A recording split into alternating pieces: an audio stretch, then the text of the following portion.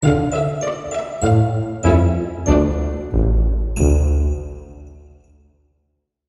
everybody and welcome.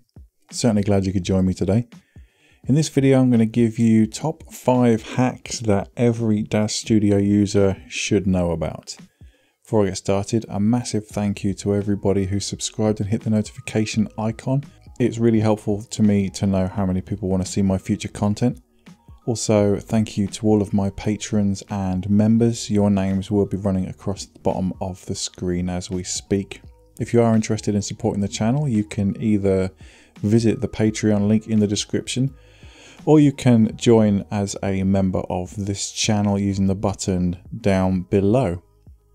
So let's jump right into this then. The top 5 hacks every Daz Studio user should know. Hack number 1.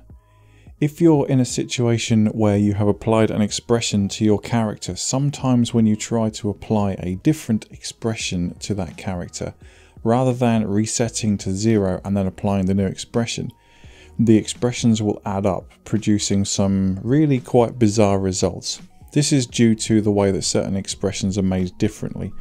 Now, you could spend ages trying to find the appropriate 0 expression by typing 0 into your poses or expressions in smart content, but it's much quicker if you simply have the character selected and then you select their head by clicking on them with the move tool selected. Next to the widget there will be a little icon, looks like a man in a T-pose.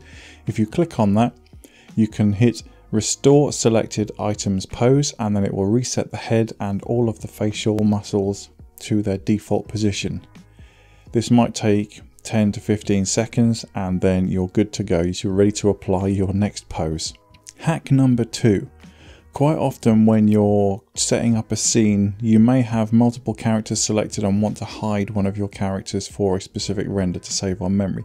But when you do it, the props and wearables will remain visible, which can be quite irritating. The easiest way to fix that is to have your character selected.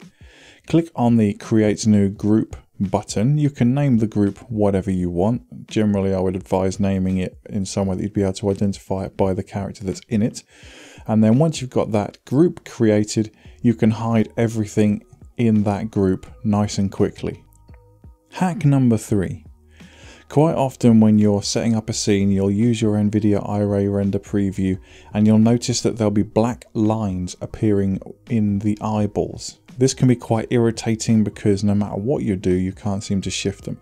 One quick trick to try and fix this is to come into your render settings and under the optimization tab, where it says instancing optimization, if you've never touched this, it's probably going to say auto. What I would advise you doing is cycling through them, go from auto to memory and then memory to speed, and then hopefully your black rings should disappear.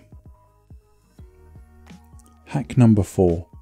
Getting your characters to make eye contact can be a bit of a pain. There are scripts that you can buy to be able to do this for you quickly, but honestly it's not worth paying for when you can do it so easily yourself. What you can do is you can go into your scene, create a new camera by clicking on the camera icon in the top left hand corner. You can name it whatever you want, and we're just going to set this to apply the defaults. We're going to jump into our camera just so that we can see what's going on. And then we're going to select our character's head and then her eye. In the scene tab like this, we're going to make sure that we're in the parameters tab below it and set the eyeballs to look at the camera, like so. Now when we move this camera around, you can see that the eyeballs actually follow the camera. So we can park this inside somebody's head or wherever we want, and their eyeballs will follow. Hack number 5. This one is one that a lot of people do, but they don't actually know what it's called. And for those of you who don't know, it's called manual oversampling. And what it is if we have our aspect ratio at 16:9, what we can do is we can actually render our image 1.5, 2 times bigger than it's actually required to be.